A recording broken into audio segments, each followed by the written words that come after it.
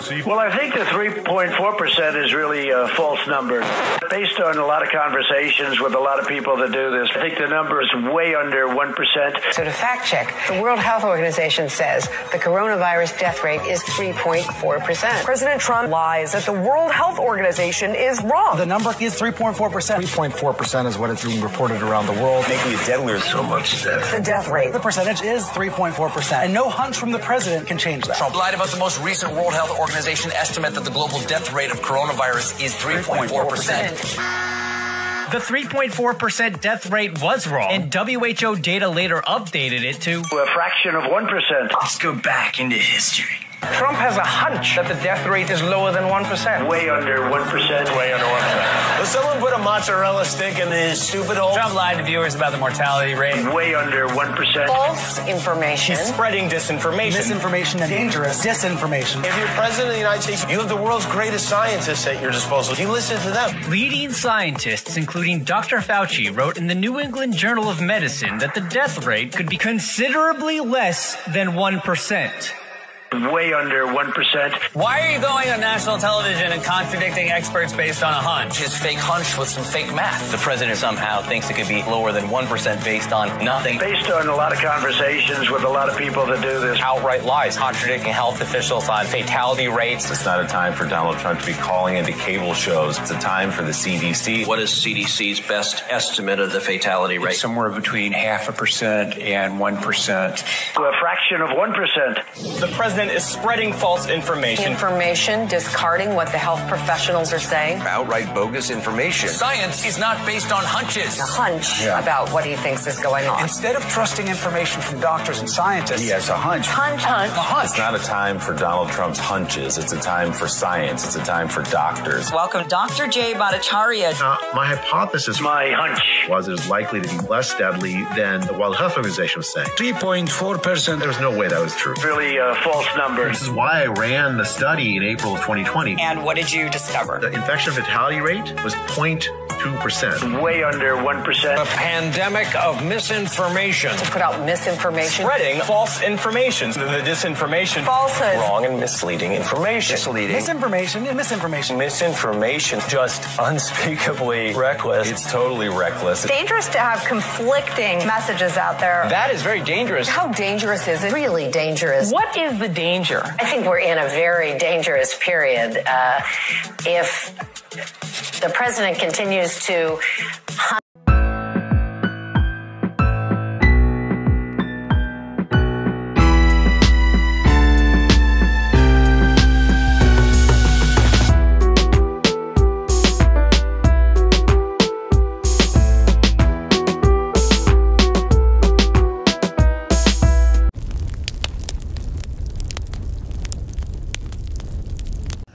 Okay, we're just going to make two videos. We're going to break this up into part one, part two.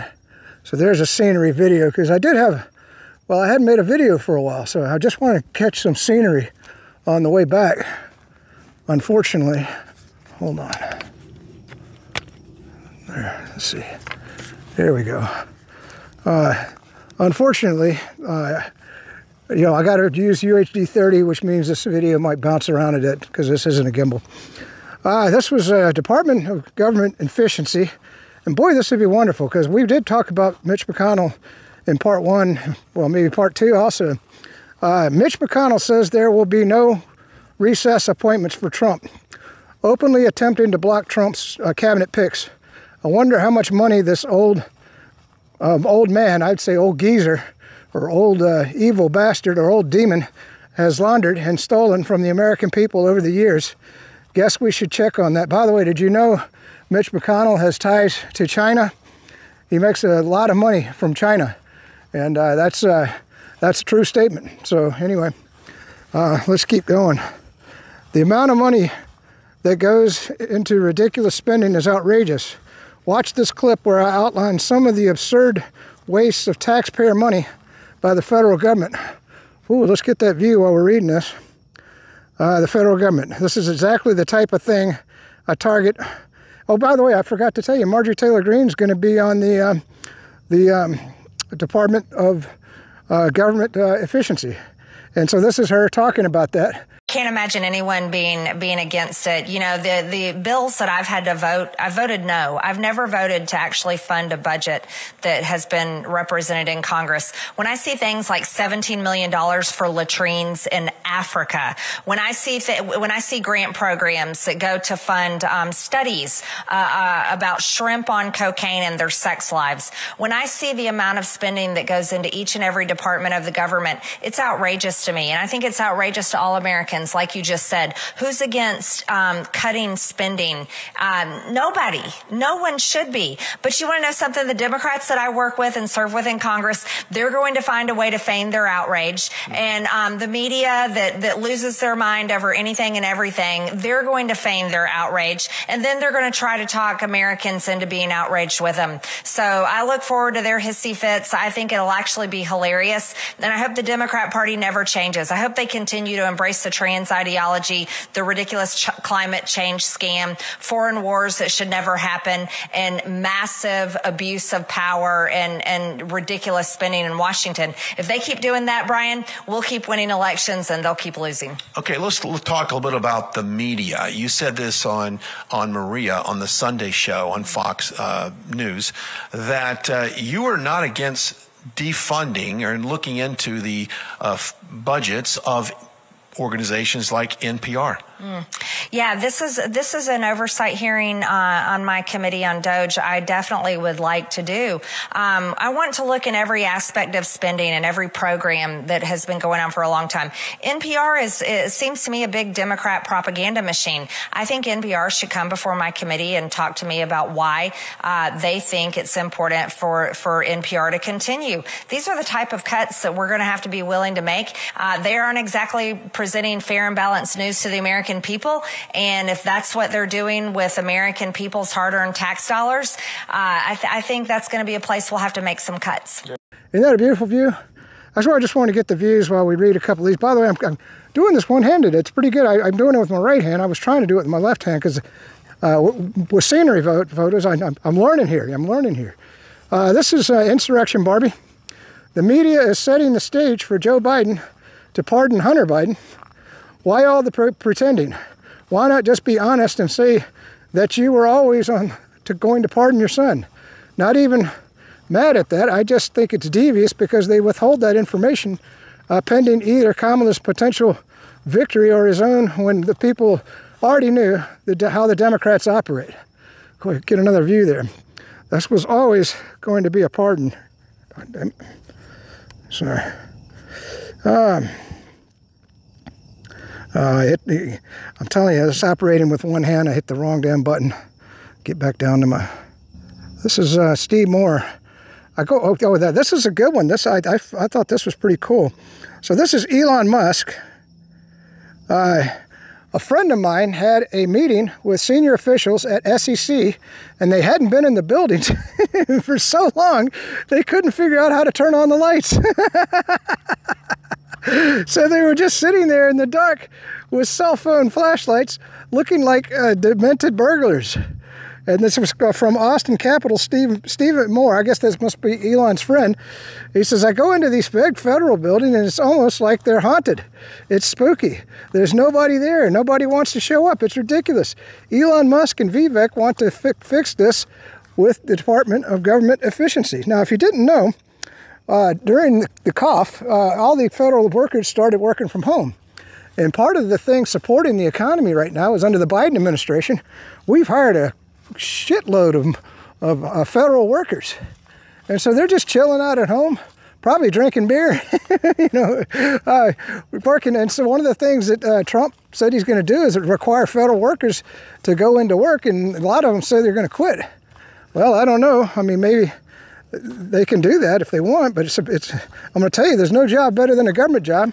You get a pension, you get to work minimal hours. A lot of them only work about 6 hours a day, or less than that, some 5. And then of course you get full benefits, and the work is easy. You don't even have to do anything hardly. So let's get the view again. So, Attorney General, a court just sided with my team again, ruling Missouri's voter ID law will remain intact.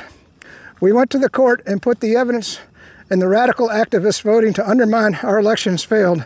This is a huge win for election security. Now, can you imagine this battle's going on in Missouri? I didn't even know that. And of course, Elon said, congratulations, A.G. Bailey. Let's see. Oh, here's another video for you. Oh my God, I didn't even get to this in the first part of the video. This was, you know, I've been talking about the Surgeon General and how I don't think she's a good pick. And this is Tech Judge. Trump's pick for Attorney General. Let's get that view of the clouds again. For Surgeon General, Jeanette Nishawat praised Facebook for censoring anti-vaccine information, adding that she will hope and pray other social media companies do the same. Let's watch that video now. First of all, vaccines save lives, and I am so excited, and I thank and I commend Facebook and Mark Zuckerberg for taking action, because this affects everyone. This affects our children. It affects adults. I mean, just look at the recent measles outbreak, the biggest outbreak that we've had in decades with measles, and that's no joke. Measles can cause brain inflammation and pneumonia and ear infections and hearing loss and death, so it's about time that they are taking action, and I hope and pray that other social media platforms will follow suit and do the same thing. So that's what I'm saying. Anybody that's for censorship, and Elon, man, you're supposed to be against censorship. Why are you letting this happen? You know, I also want to talk about Brian Kemp for a minute. There's another evil freaking rhino. Do you know that he cost the Republicans the 2 Senate seats? He went to voter mail-in ballots in Georgia with no thought process, and of course he's got a Democrat. What do you call him? Secretary of State that managed this election. I call him Ratburger. That Ratburger son of a gun. And that's how the Democrats were able to cheat in Georgia and get 2 Senate seats. So I want you to recall that, people of Georgia, when you go to vote for Brian Kemp. Lord, that looks good. I just love these views, man, don't you? So this is going on to a completely different topic, because I've ranted and raved about this. And Elon Musk, I thought this was a great post because I had to think about things, because, you know, I was in the Air Force for a few years anyway.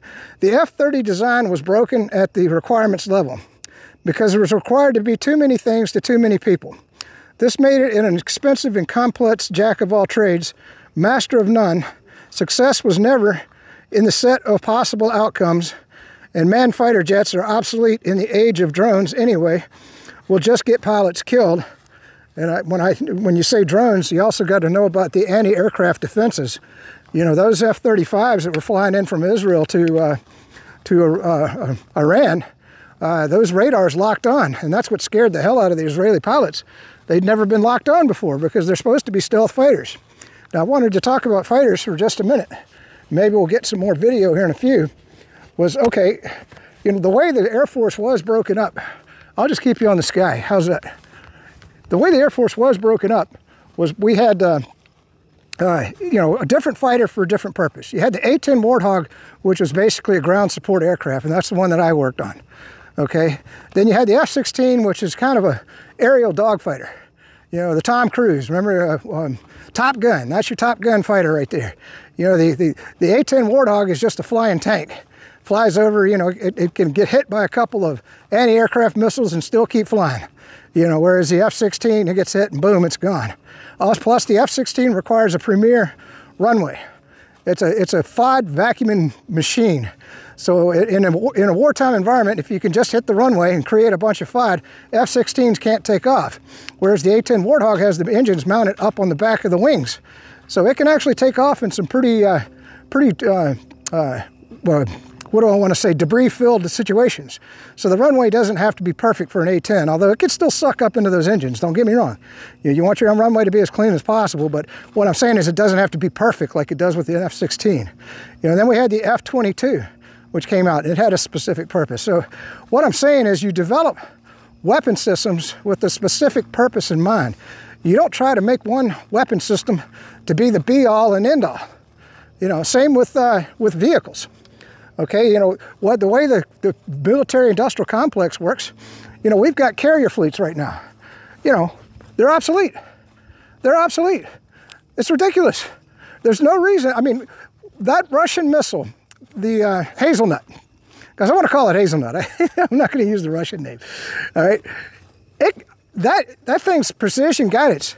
If it comes down on a carrier fleet, number one, the carrier is definitely gone, and probably some of the ships right around it. And I don't know how much that missile costs to make. I imagine it's in the millions, if not hundreds of millions of dollars. But think about what it takes to make an aircraft carrier. Plus, every single one of those F-35s, I think they're like $600 million. Well, in today's dollars, it'll be $1 billion here soon.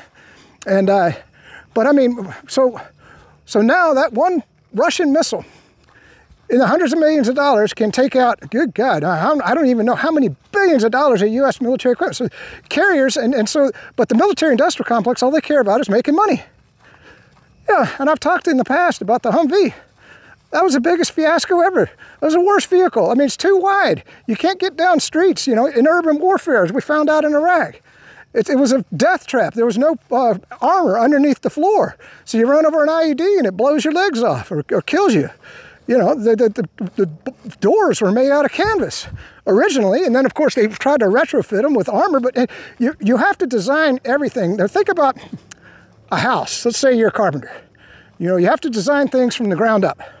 You know, if you don't have a good foundation, then you can't build, I mean, you could build a house, but the house is probably not going to be good, and eventually it's probably just going to fall down. All right, same with a vehicle. You can't go back and remake a vehicle. You have to design it from the ground up to make it a good vehicle, all right?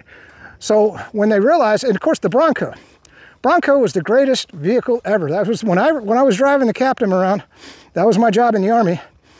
I always chose the Bronco. I never drove the Humvee. And he asked me that question, that cybersecurity guy, why do you always choose the Bronco? I said, because I can take this Bronco places those Humvees can't go, Captain. And also it does better in a lot of circumstances. You know, those Humvees, they're actually good in open desert. Better than the Bronco, because the Bronco could get stuck in places those Humvees could go. But other than that, and so there you go. If you wanted to say a vehicle for a specific purpose. You know, and later on we developed equipment for IEDs. But then we shipped all those to Ukraine. so we don't have any of those vehicles anymore. Oh man, look at that. Woo-wee. All right, so we'll add some more to the video as we go along, since I'm making 2 videos. You know, and that's another thing. You know, I don't know about you. You know, sometimes, especially the people that are sick on Thanksgiving Day, there's nothing to watch unless you go around and watch some movies. Which, by the way, I watched 2 good movies last night. You know what I'm getting into on Netflix? They got these Chinese movies, and boy, I tell you, the choreography in those things is fantastic. And of course, you know, they've translated it to English, but they did a good job. I mean, it's so well done that when they're moving their lips, even though you know they're speaking Chinese, it sounds just like English. So it's believable. So you don't even have to have subtitles on to understand what they're saying. And you know, it's all far-fetched, but if you're into fantasy and stuff, I'm telling you, those movies, the Chinese are making a hell of a lot better movies than Hollywood is right now. Definitely check those out. I can't remember the name of the last one that I watched. It's like 2 hours. Unfortunately, the way the Chinese do it is it doesn't end. It's like, you know, the next movie will come out and God knows when you'll get to the next movie. You know, I mean, I don't know. So I was kind of like, man, I watched 2 hours of this thing. And now I don't even know what the ending's going to be, you know, but that's okay. It was nonstop, you know, karate and fighting and, you know, people flying over buildings and all that crazy stuff. I just love that stuff, man, especially when you just want some mindless entertainment. All right, we'll get some more here in just a minute. Here's another one to talk about at that Thanksgiving Day table.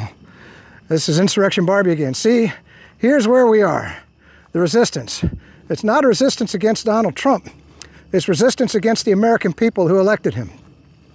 The second plotting and constant attempts to derail Donald Trump's agenda are not about Donald Trump.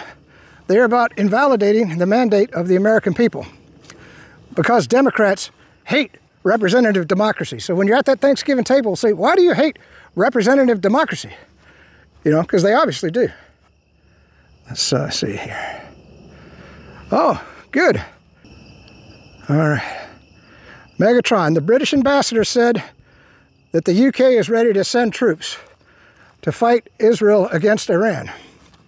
The United Kingdom will be a close ally and is prepared to put its own aircraft and its own personnel in harm's way to defend Israel, says Ambassador Simon Walters, speaking to Israel journalists in a remnant Gan residence.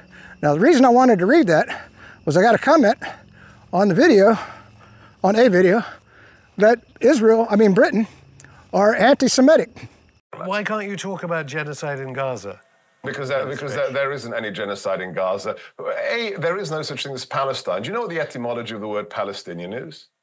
It was a name invented by the Roman Empire. Yeah, to the problem is, as an impartial interlocutor, you know that is not shared by the rest of the world. The rest of the world disagrees with you, so you're going to be you're going to be again. I'm glad you talk for the rest of the world.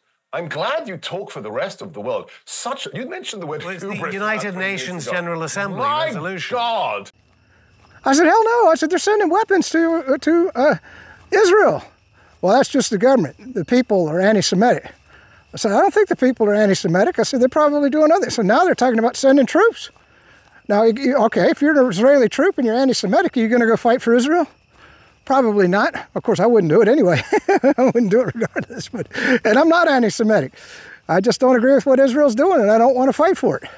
You know, in fact, up until the October 7th, I always believed all the propaganda about Israel, that they were an ally, and they're the chosen people of the Bible, and blah blah blah. And any people that can do what they've done to the Lebanese and to Gaza, and trying to provoke a war with Iran, and the horror pictures that I've seen, of kids with wounds blown apart, women with their legs gone. I imagine, where are the liberal women on all the women that have been killed in Gaza? I go, well, I guess there's Palestinian. They're obviously subhuman. That's the way that goes. They're not really human beings. They're animals. They're animals, and they must be exterminated. That's it. All right. All right, I wanted to get this on the video because a guy gave me a comment. I love my comments, man. Keep them coming. He goes, you wish upon a star tonight. He says, well, that's probably a planet. Well, yeah, I knew that. I mean, but, anyway. But, yeah, that's probably a planet. Just wanted to get you that view. All right, here's another view of that planet. And I know it's probably not the smartest thing in the world to be out here in the dark, especially without a headlamp. But I just like hiking in the dark, although the possibility of stepping on a snake or getting attacked by a bear, or hell, I've even seen deer run into cars. It might be one of them running into me. But anyway, I just love, just the beauty of it.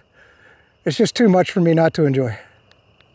Well, because this is going to be 2 videos, I wanted to add on one other thing. And by the way, this is all over the newspapers in Russia. God dang it, I think of these things as I go along. I don't know how Alex does it. He keeps himself, well, of course he keeps his videos too. If you notice, maybe it's probably a requirement on Rockfin or one of the channels they post to, because I'm not limited in the time on X or, well, I haven't found the limit yet because I don't make more, just slightly over an hour occasionally, but anyway, but he keeps his videos to a half an hour, and maybe that's how he manages. So don't think that, when you watch clip after clip that, criticize me. But I wanted to talk about the dollar for a minute, because that was a topic that we got into on this video. And so in the Russian newspapers, they were talking about how they no longer use dollars for anything. And they were saying that much of the rest of the world is obviously getting away from the dollar. And then I forgot what we did to Saudi Arabia. We did something to them. Oh, I think we were supporting Israel when they said they wanted to take out Saudi Arabia next. So Saudi Arabia is working on an alliance with Iran. Can you believe that? We have brought, since the 6th century, the Shia and the Sunni have hated each other in the Arab world. They've been at odds for centuries. And what did the Democrats succeed in doing? They brought the Muslim world together against the Christians and the Zionists. And so, or the radical Christians, I guess I should say. Maybe not all Christians. But I mean, isn't that outrageous? So it looks like Saudi Arabia and Iran are going to team up. I can't believe how fast the world is changing. But anyway, getting back to the dollar, is So that means Saudi Arabia, they're probably going to dump their treasuries. And China is in the process of dumping its treasuries. And you have to understand the dollar is a debt-based instrument. So all those dollars are rushing back fairly quickly to the United States. We've already taken out one major superpower that's getting away from the dollar. Of course, India is buying all of their Russian oil in the ruble, so they're not using dollars for that transaction. Same in China is, of course, buying everything from Iran outside of the dollar. I just want to say you can see how things are going. And I'm sure Brazil is trading with China and Russia. And by the way, it's another thing. Mexico is now become a trading partner with China. And of course, Trump is threatening to sanction Mexico. So that doesn't make them our friend very much. And that was another thing. Oh my God, I just keep going off. I watch way too much news. Is that Mexico says what they're going to do is they're going to bring in Chinese goods that are sanctioned, and then they're going to sell them to the United States to avoid the Chinese sanctions. So you see how this whole thing keeps going, but I mean, it's changing so fast. I dare say within the next 2 years now. So what happens when all that debt, all these trillions upon trillions upon trillions, maybe it's a quadrillion or quadzillion, or we don't even know what number we're up to. When all these dollars, and nobody's using them except people here in the United States, and nobody wants them, and so you can't buy goods from China, you can't buy goods from Mexico, and we have no manufacturing. What do you think's going to happen? That's why I said it's mathematically impossible to balance the federal budget enough to keep the dollar from going to zero. Right now, it's worth 3 cents of what it was back in 1913. Imagine that. The dollar has devalued all the way down to 3 cents. So next year, it'll be 2 cents, let's say 1.5 cents. And then the following year, you're looking at maybe half a cent of what the dollar was worth in 2013. You got to put it all in perspective, people. It's going to zero. Hold on to your jock straps and prepare as best you can. And I forgot to tell you on the other clip about assets. Assets don't have to be in gold, silver, platinum, palladium, real estate. It's whatever you want it to make. Anything that you can make that other people want is an asset, okay? The dollar is not an asset, it's a debt instrument. So you got to get out of dollars and into assets. And so you can use your imagination. It could be like Johnny Bravo. You could develop a product that you're going to sell. Maybe, and then you'll just take, at some point, you'll just be taking gold and silver for that product, okay? And then, the other thing you want to do is right now, if you need anything, if you need new windows in your house, if you need that new washer and dryer, if you need a new hairdryer, I don't care what it is, a new car. Well, I wouldn't buy a new car right now. You can get the used cars, but wait a little while, because cars are going to come way down, even with the dollar devaluing, which means you're going to get the car even cheaper. All right, because I saw that Hertz is selling all of their Tesla cars, so that's crazy right there. So you could pick up a Tesla from Hertz if you want an electric car. So that's another possibility. But what I'm saying is anything that you need to buy, a lot of stuff's going to get more expensive. That TV is definitely going to get a hell of a lot more expensive. So because anything coming out of China is going to get more expensive. So so if you're thinking of electronics, a new computer, for example, might be a good investment right now, because that's going to get a lot more expensive. You use your imagination. Anything that's made outside the United States is going to get very, very expensive here very soon. When I say expensive, in other words, your dollar ain't going to be able to buy it no more. One last theme as we finish off the second half of the Thanksgiving Day video, because I wanted you to think about this. Because remember, the theme of the the 2 videos is evil exists and you have to accept it, especially in the United States government. And there's no more evidence of that than the money laundering that has taken place through Ukraine. It's made a lot of people extremely wealthy, BlackRock being among them. Okay, and that's been the sole purpose. They were willing to sacrifice 1 million Ukrainians, and God knows how many Russians have died, just so that they could line their purses by sending weapon systems and depleting the United States. Our defenses, I dare say, are a lot less sufficient. If somebody wants to attack the United States, I'm not sure we've got the munitions in stock to survive more than a month or 2 with what we have in stock. So they were willing to do all of that just to line their own pockets. That's pure evil. That's pure unadulterated evil. And think about the money that Joe Biden got from Ukraine. I mean, my God, his family, Hunter Biden, you know, with Barista, made a fortune. They don't care. I mean, Lindsey Graham, they don't care about 1 million dead Ukrainians. And I say 1 million, you know, you hear everybody saying, well, it's about 600,000. Hell no, I've been following the damn war. I'm going to tell you right now, there's mass graves all over Ukraine. I could show you video after video of Ukrainian graveyards with those flags. I've shown you a few of them in previous videos. But and then of course, they're willing to sacrifice the entire world out of greed. Understand, we have no skin in the game. Okay, if Russia were arming Mexico, I dare say we would attack Mexico. I use that as an example, but I want you to understand. So, okay, so if we threaten Russia, I would think that Russia would have the common sense to say, okay, I'm not going to nuclear war over Mexico. We just wanted to help them out a little bit because they're kind of a friend of ours. You know, I don't even consider Ukraine a friend. Those are Nazis, man. Those are Banderas. They commit terrorist acts. I could show you a video, well, maybe I will, I'll see what the length is, where they just killed a bunch of civilians, and they were going to blame it on the Russians in Sevastopol. I think that's the name of the town.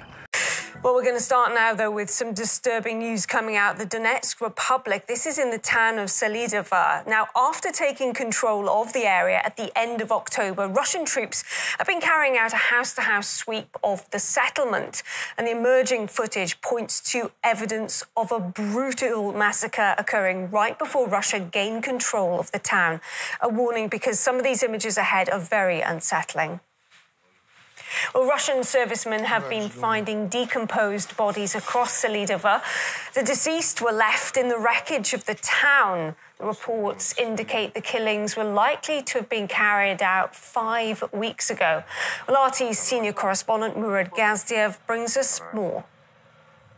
Well, now that the fog of war has more or less lifted, now that the front line has moved on, beyond Selidovo, Russian troops and investigators, military prosecutors have had the chance to walk through Selidovo, to count the dead, so to speak. They have found a multitude of civilians, people with signs of torture before their deaths, people executed with shots to the head. At least 10 bodies have been found, verified so far, civilians. There are many more buried under rubble. There are many more strewn amongst minefields left behind by Ukrainians in mine buildings. Civilians killed as Ukrainian forces retreated. Now, we have spoken to refugees from Selidovo, and they all said, all of them, that they witnessed, that they saw, and that they heard Ukrainian soldiers executing civilians. They would break down the door when there was an elderly woman sitting in her apartment. They would tell her she's a traitor waiting for the Russians and shoot her. They killed 8 people in my apartment building. Civilians, specifically civilians. No uniforms, no nothing. They would call you pro-Russian and shoot you. For what? Just for the heck of it. They told everyone if you stay, you're a traitor waiting for the Russians. They executed civilians, just dumb killing. How? With assault rifles. No, why? Revenge. We're pro-Russians to them. Hatred. I don't know what drugs they were on, but they were out of their minds. A neighbor ran to me and told me, Yulia, they killed your husband. Right by our house. They shot him and 2 neighbors. We buried them ourselves in the yard. Local men helped me. Who did it? Ukrainian soldiers did it when they were running away. The Russians had entered the city. The Ukrainians ran and killed everyone they came across. My husband was outside the apartment block entrance when the Ukrainian soldiers came across him. They riddled everything with bullets. Now, these weren't people killed as collateral, for example, during the fighting by crossfire. These are people in basements with gunshot wounds to the head, people in their beds, elders as well as younger folk in their apartments, untouched by explosives, but rather executed with shots to the back, shots to the head. I went outside and I heard a Ukrainian soldier shouting, "Everyone out of the house, face the wall." And he stood up so that I could see him. I came out of the toilet and he started shooting at my wife. When I came back, I saw the completely burnt bodies of my family.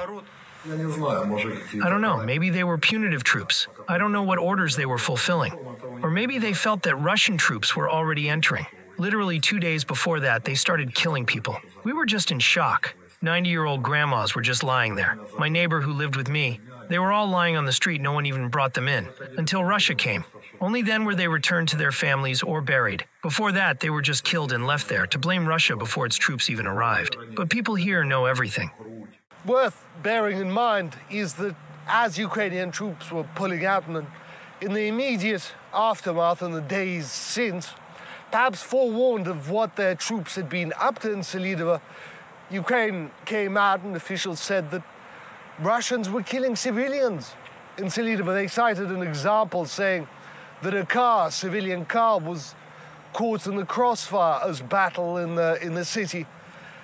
In the city raged. Of course, this has nothing on what has been found in Selidova. Ukraine didn't mention the multitude of civilians executed with shots to the head. Again, bodies that are dated 5 weeks ago, exactly as Ukrainian troops were pulling out in the few days before that.